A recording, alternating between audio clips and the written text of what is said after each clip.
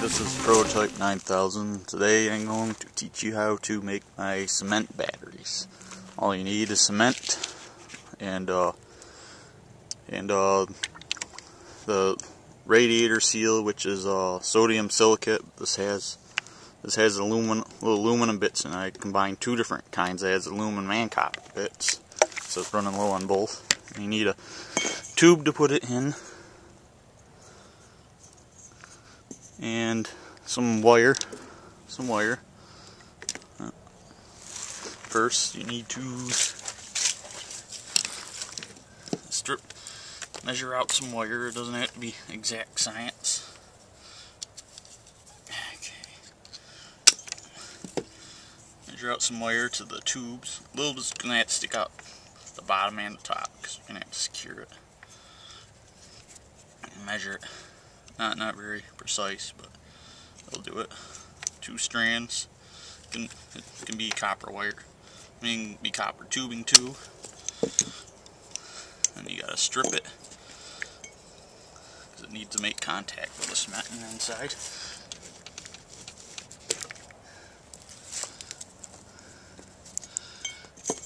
Get that out of the way.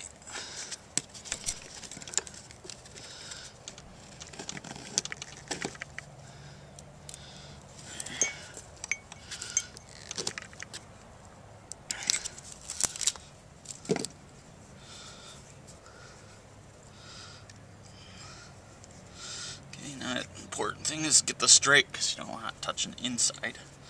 Get it straight by twisting and pulling on the wire.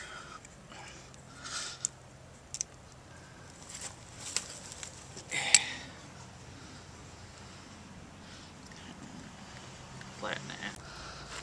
Okay, now I got this wire in here. Is this recording? Yep. Got this wire in here. And you want to secure it because you're going to pull on it to keep it straight while you're pouring the cement. Now, we'll mix the cement. As for the sodium silicate or radiator seal or whatever form of sodium silicate you want to use, when you mix the cement, you want to cement with a sodium silicate mixture. You want to keep it the consistency of oatmeal. So that you don't need to add any extra water because the sodium silicate is usually hydrated with water unless you get in dry form. And that's pretty much all you need to use is just this. Feel free to experiment with whatever you want.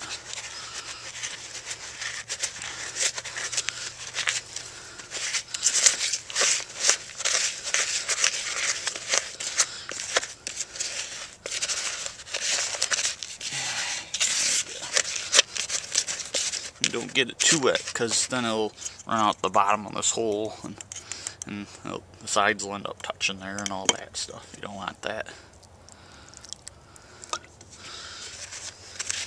If you get too wet, just add more cement. I'm using old cement. It was kind of getting a little chunky and sitting there for a long time. And also, the more you mix the cement, the thicker it gets. If it's too wet, then it's going to take a really long time.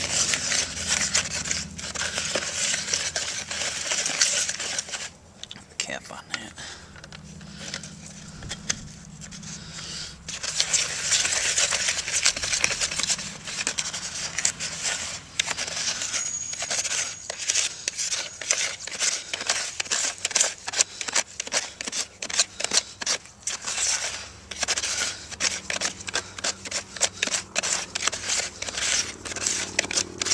Mind you, there's also little copper bits in there too.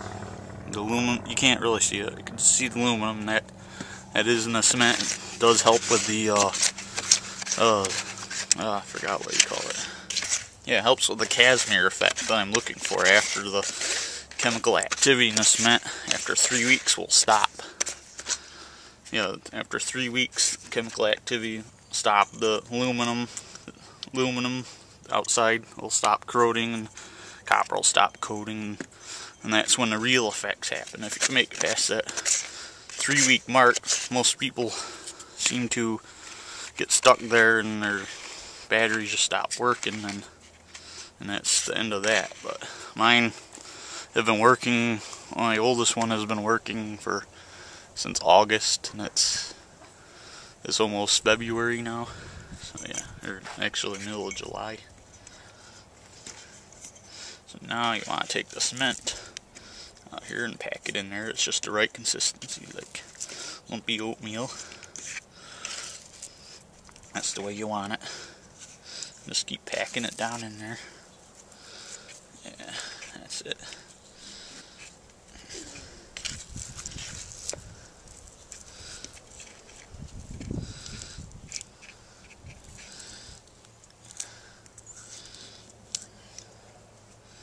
I haven't tried with any other cathode and anode materials except for copper and aluminum. That's all I got. So that's all I use. Let's see. I get that nice and straight. Pack more down in there. You don't want the anode touching the cathode or anything like that. That can be disastrous, and your battery won't work too great. It'll still work. You know, I get half a volt. This design right here will get me 1.7 volts. Now under load it drops down to like probably about 700 millivolts, about 2 or 3 milliamps. When it's not under load and you're just measuring it, it's usually 4 or 5 milliamps at 1.7 volts. Sometimes I had one cell I got up to 2.7 volts by itself, but that was not like the other ones. And you want to pack this down in there, make level off the top, because you might want to treat it. You don't need to really treat it with this formulation. My past ones I'd use water, then treat it with sodium silicate. This seems to seal it just fine. You still can do it, treat it. You may want to, you may not.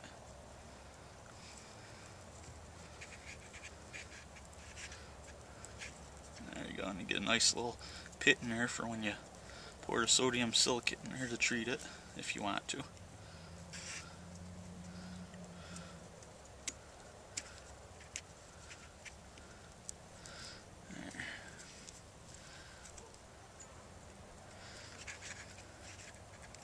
Yeah, the sun seems to have a charging effect on it. If you leave it in the dark, you only get maybe 400 or 500 milliamps. Leave it in the sun, and it seems to stay right around 1.1 to 1.7 volts. Okay, that looks good. All I do is just take and stick it in the sun. And I'll stick it in these rocks right here and let it dry off. And when the water starts bleeding out the top, then that's when I'll add the sodium silicate to treat it. And that's that.